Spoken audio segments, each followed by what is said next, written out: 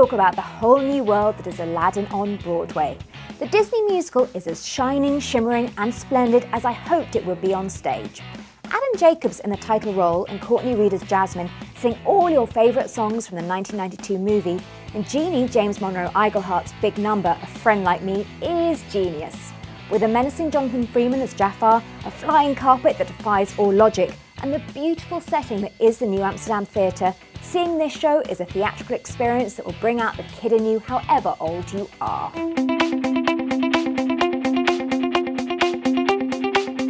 My pick of the month is a crazy, off-the-wall, super dark musical called The Visit. The show is an adaptation of an old German play about a famous billionaire who returns to her poor childhood town under all kinds of creepy and mysterious circumstances. Under the direction of John Doyle, the show is a stunner, and Claire is magnetic, a vision in white with a kooky entourage and a real vendetta. John Kander and Fred Ebb, who wrote all sorts of classics like Chicago and Cabaret, finished this musical shortly before Ebb died in 2004, so the fact that it's finally arrived on Broadway is cause for celebration. But the real event here is Chita Rivera, the two-time Tony-winning star who has taken on the leading role at the age of 82. Rivera is more electrifying than ever. Be sure to go and cheer on this legend for yourself.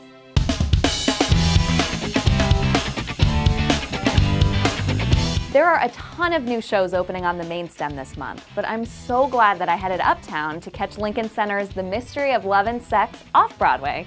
There's nothing like sinking your teeth into a juicy new play, and this comedy-drama hybrid by Bathsheba Duran has it all. It's hilarious, it's heartfelt, it's thrilling, it's got an amazing cast including Diane Lane and Tony Shalhoub, and it's stuck with me for weeks. This story about a daughter and her parents coming to terms with love has tons of plot twists, but it doesn't feel like a soap opera.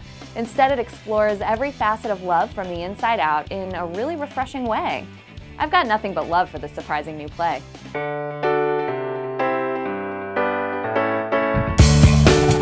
I love Elizabeth Moss on Mad Men. Her character Peggy Olson grows from being unsure of herself to a powerhouse player. I guess Moss likes playing badass characters like that, because Heidi Holland in the Heidi Chronicles has similarities. This is a coming-of-age story for baby boomers, but I'm not a baby boomer and I completely connected with it. I've adored Wendy Wasserstein since I was a teenager falling in love with theater.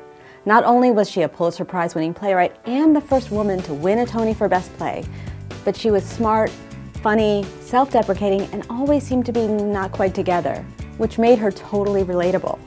And that's how I feel about the Heidi Chronicles. It had the same satisfying effect as a long talk with an old friend. Go see it.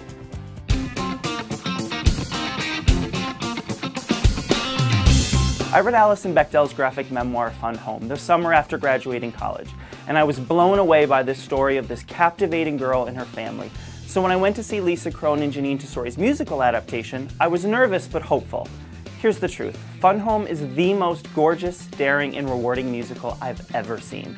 From the opening notes of It All Comes Back, you'll know you're in the presence of greatness, and that feeling won't dispel. The whole cast, including Broadway greats Judy Kuhn and Michael Cerveris, is stunning. But Sydney Lucas as Small Allison is a revelation. She's a young Sutton Foster in the making. Fun Home is so much more than a musical about a lesbian. It's unlike anything you've seen before, and you'll never forget it.